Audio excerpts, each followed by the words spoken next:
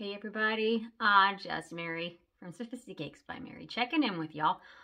I've had a lot of people reaching out to me asking me how I'm doing, and I gotta say guys, I am completely floored, overwhelmed by excuse me, the people reaching out to me and sending me prayers and well wishes, and even reaching out on other social media platforms to make sure I get the message, because I know a lot of times messages get lost in YouTube.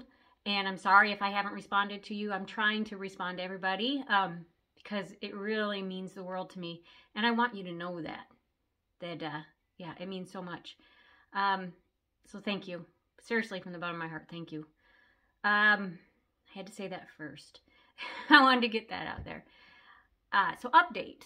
The surgery is done. I'm at home recovering. I'm at home. I'm not in the studio. I'm at home recovering.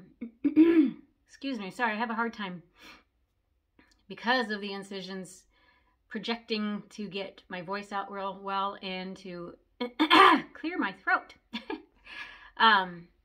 So yeah, the surgery is done. I've been at home recovering. I only spent the night one night, and they sent me home the next day. Not gonna lie, first couple of days were pretty horrific when it comes to pain levels, because they did 4 incisions down the side and 1 longer one in the middle. They, like my husband said, they really want to make sure they saw everything, which is fine. Do that. So they took the kidney out, took the tumor out, and from what they told me, they didn't see any signs of it anywhere else. And in fact, there's like I'm sorry if this is an overshare, feel free not to listen, but I know there are people that do want to know, so I want to get it out there. I'm an open book, always have been. There was a fatty layer around my kidney, is what it looked like, that kind of protected, kept everything encapsulated inside that. I don't know if that's normal for everybody, but they did say that. So I have an appointment in another couple of weeks, follow-up. I don't know about biopsy yet, don't know if it was cancer or not yet. I'm just trying to look at the bright side, and it's gone. The invader is gone. And today is the first day I'm feeling a lot better. I'm actually meeting a friend out for lunch, my boss actually. And that's why I have makeup on.